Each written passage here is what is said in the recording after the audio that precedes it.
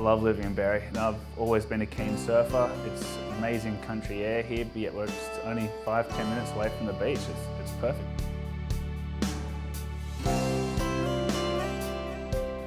For me, at South Coast Holidays, we really give an extra service to what people are looking for. They come down just expecting to stay in a house and be around Berry, but we've got the local knowledge. We tell them the best restaurants to go to, where has the best coffee, what sort of bottle shop, or where to go kayaking, where to go surfing. There's so many amazing things to do around here, and they may not necessarily know that. So when they come into our office and then come down to the houses in Berry, well, they just love it.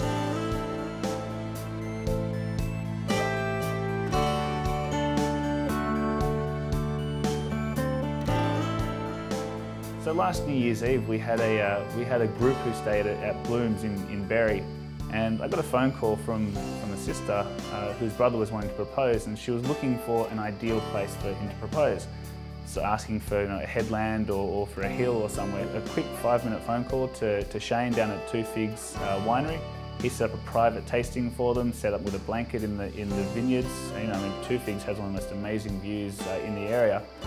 So from something that was just a 3 or 5-minute phone conversation, we really gave it an extra service, and those people were just left raving about the place.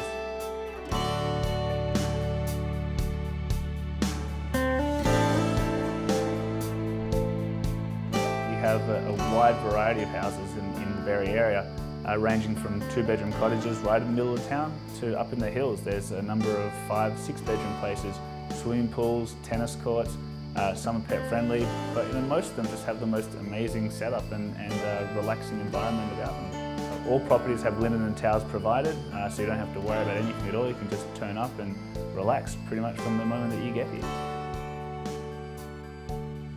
Working at South Coast Holidays and introducing people to Berry or showing them the best things around Berry is what I love to do, and I'm sure that people will come to enjoy Berry just as much as I do.